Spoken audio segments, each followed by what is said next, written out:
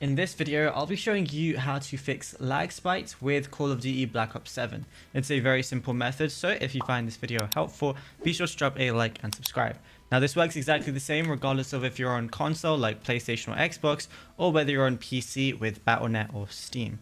Now the first setting I want you to go ahead and turn off is go to your options, go to settings, then go to graphics. Once you're in the display tab, you want to turn off power saving. By default, it's usually going to be on efficiency, but you just want to turn it off to off completely. You want to definitely make sure that it's not on low consumption. That's basically going to make everything slower and you're definitely going to get lag spikes from it.